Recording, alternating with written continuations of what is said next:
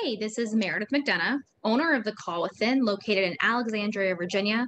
I'm working remotely since the beginning of March. It is 3 o'clock on December 9th, 2020, and I'm here to talk today about what is a dark night of the soul.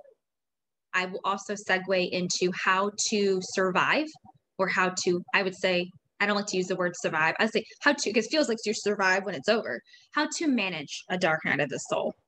So first, let me start off with, the idea that a dark night of the soul, I think, can happen to anyone.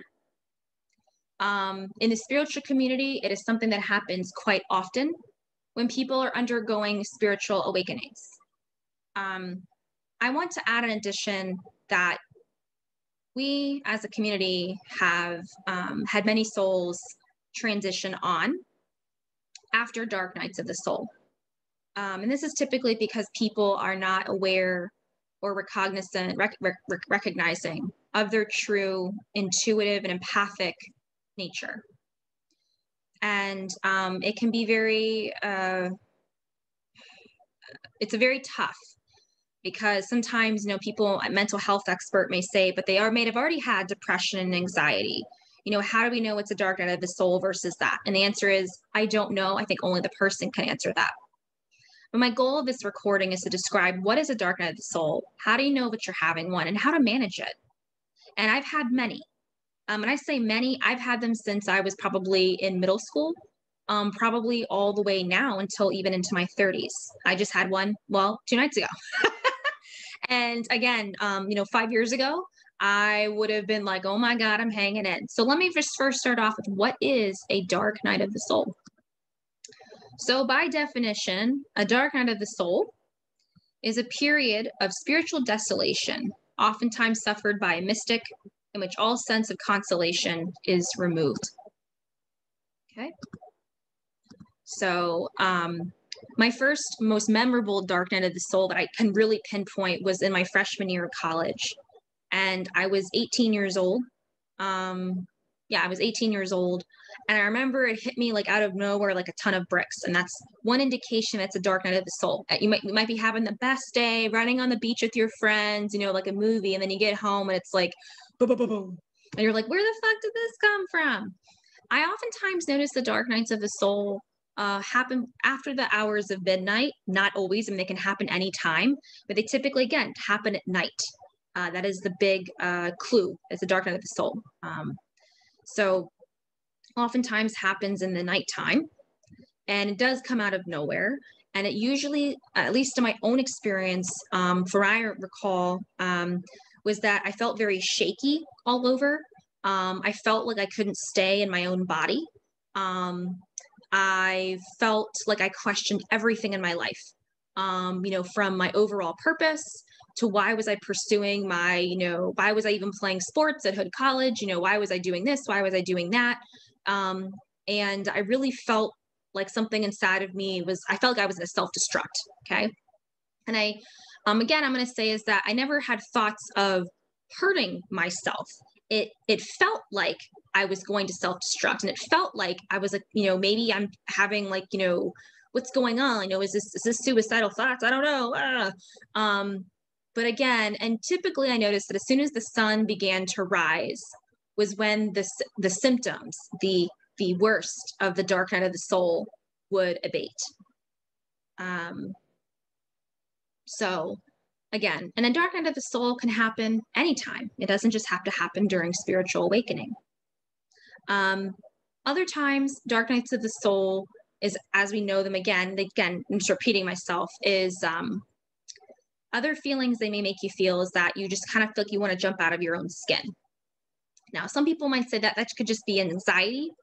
And the answer is yes, but you're anxious for really no real, nothing's triggered you. You're just anxious because you're anxious. So some ways that you can manage a dark night of the soul is, number one is hold yourself, is really hang in there. Number two, literally physically hold yourself like you're hanging on if you need to. Number two, I find that it helps to put something heavy on, like a weighted vest or a weighted blanket. Number three, I like to sit on the floor. I like to sit back down in the grounding. When I recognize that I sometimes just call it a dark night of the soul. I'm like, okay, this is a dark night of the soul. I'm going to make it through. Um, before I knew they were dark nights of the soul, I remember I had to make an agreement with myself that no matter what happened during this dark night of the soul, no matter what came up that was so scary to look at or question or judge or whatever about came up, I had ground rules. And my ground rules were the following: was that I was not allowed to harm myself, whether physically, mentally, emotionally, spiritually. Number two was that I made no major decisions, that I would wait 3 days before I made any major decisions post Dark Night of the Soul, whether it was a financial decision, whether it was a job decision, whether it was a relationship decision. Because again, in a Dark Night of the Soul, you are you, but you are a very different side of you. So it's good to have ground rules in your Dark Night of the Soul. It's good to build what I call a management kit. So again, you can get, some crunchy food is good. Maybe it's a comforting blanket. Again, I think weighted blankets are wonderful. Maybe it's going out for a jog. Now, the only thing that I say about exercise is that exercise sometimes can make us avoidant of the Dark Night of the Soul and what the message is trying to communicate with us. Okay? Because if we are in the loop of the circling in our mind of, going around and around and around, which is what it feels like energetically. And again, I wasn't as sensitive back then, but now as a more sensitive person and how energy feels in my body and in the shapes and the forms and colors it takes, it feels like a loop, like going around and around and around. So to get out of the loop, the idea is to anchor. And I tell a lot of my clients to do this, but again, I'm telling you is anchoring in. Exercise will kind of keep you on an avoidance. And sometimes, again, the best pearls of wisdom come from those dark nights of the soul. So the one I had yesterday, I was really feeling, all sorts of, just kind of like shitty. And I was like questioning my relationship and where is this going? And I don't know.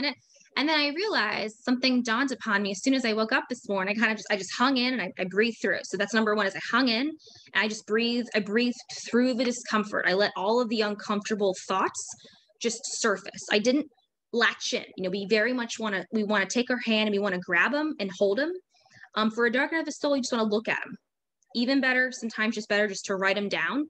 Maybe you write it down and you put the notebook on the other side of the room from you. If that's how far you have to put it out of your observation, just do that. It's okay. This is kind of like, this is some real shit. Like this is healing. It's not the love and light. This is the healing. And so, where was I going with that? Oh, and where I was going with that is that I just observe the thoughts. As soon as I woke up, when you breathe through it, when you just breathe through the fear of like, okay, these thoughts are coming, they're happening, these feelings are coming with them, they're happening. I'm just going to kind of breathe in through my nose, not through my mouth, and just be there, just relax my body and just be there. And then oftentimes you're so exhausted from doing this because you sort of feel like you're just sort of like hanging on to the side of the pool or trying to ride the wave. You oftentimes fall asleep. Or the light bulb comes to you after you wake up or before you go to sleep. So the light bulb for me this morning as I woke up was, control. I need to release control. I need to release control of my environment. And for those, who may not know me personally or do know me personally, my tendency before was to get up and like a mad woman rampage around my house and clean up after my partner because I like everything in its place. I'm not a control freak. And so then as I got up, I was reaching to put some things back and something said, stop. That's exactly what we told you not to do. Stop that. And I literally had to take myself out of my house and go for a walk. Mind you, I'm out of the dark night of the soul at this point, and call my dad and just say, what's up? And realized when I came back in that it really wasn't so bad. There really wasn't that much out of order. So again, dark nights of the soul, although that seems very insignificant, dark nights of the soul can communicate what the universe is trying to tell us, what our souls are needing us to know to pivot in direction for growth. Again, growth is not always comfortable. So if you think of like the Incredible Hulk, when Hulk is transforming from whatever his name is to Incredible Hulk, it does not look easy and it does not look particularly fun. It looks it's really painful. So please know that you will Incredible Hulk after your dark nights of the soul. Okay. And please remember again, if you are somebody who has been diagnosed with depression or anxiety, if you do struggle with that and you are having a dark night of the soul, I highly recommend having somebody on speed dial that you can call. And I also recommend maybe having somebody to talk to the day after to kind of soundboard it. Sometimes it just helps put it into perspective so it's not so scary. Where was I going with this? So yes, what is a dark night of the soul and how to manage it? Now, dark nights of the soul, again, if you're a healer, an energy healer, you're a mystic, you're a sensitive, dark nights of the soul, I think, are just kind of part of what we do. And I will say again that now I'm 32 years old. I feel myself very, very, very blessed that I can sit here and talk to you today after some of the dark nights of the soul that I've been through on multiple occasions. And again, know that there are many of us who have not survived our dark nights of the soul and have decided to take their lives instead. So remember that the world needs you. You are a light worker. If you have a very big light, as a wise person once told me, Denise Heisler, she said, the larger the light of the healer, the bigger and darker the shadow. So please remember that your shadow, there is power in the black. It is important. It is where we need to grow and look at. And I promise you, when you allow yourself to go there and swim in it a little bit, healthily, that you will be okay. And you'll have benefit is what I'm saying from it. Now, last little note is if you are somebody who does suffer again from depression or anxiety, and this is something that happens a lot. Now, dark nights of the soul, I should say, happen like every once in a blue moon. I say even less than a blue moon.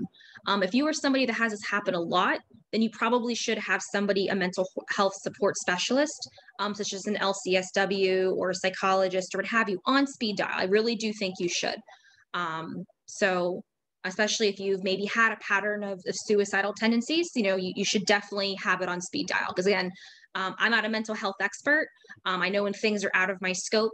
And I can tell you that, again, dark nights of the soul are usually infrequent, but frequent, and often, but not often. So I hope this is helpful for those of you who have suffered from dark nights of the soul. Thank you for staying here. Thank you for choosing to come here and not bounce out because it's, hard. I say bounce out as in like leaving this earth plane as a physical human soul. So again, share this with anybody who needs to hear this, maybe who's experienced a dark night of the soul but doesn't exactly know what to do. And again, my name is Meredith McDonough. I'm the owner of The Call Within. You can find me on Instagram at meredithatthecallwithin, all one little thing, or www.thecallwithin.com. Thank you so much.